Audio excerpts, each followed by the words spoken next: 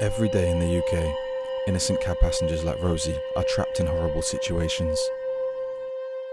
Left confused. Egg? I'm fine, thanks. Traumatised. And forced to suffer smells beyond their darkest nightmares.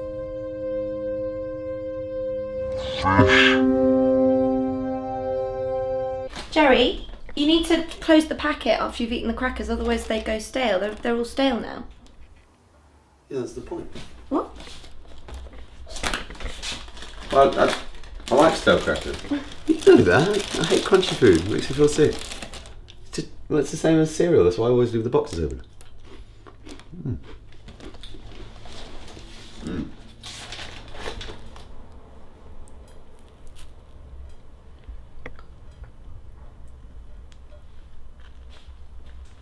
More 50 Shades. Okay, like Yeah. 50.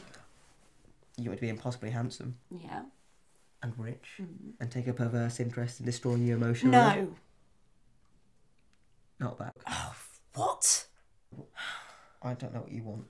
I've done all the shades. I've done listing them out, and you're saying no to it. Like, maybe you should just tell me what you want. Oh and my I'll do it. god, just like I'm very happy to do it. I'll try my best at all of them. Sinjay, just a bit of spanking actually, but not hard. And I want sort of do it, yeah, but don't, yeah? So but don't actually. Yeah? Yeah. Okay. I can do that. Yeah. So should we have sex? The feeling's passed, to be honest. Brilliant. What? I said I love you is what I said. I didn't say anything else. Wow, you look incredible.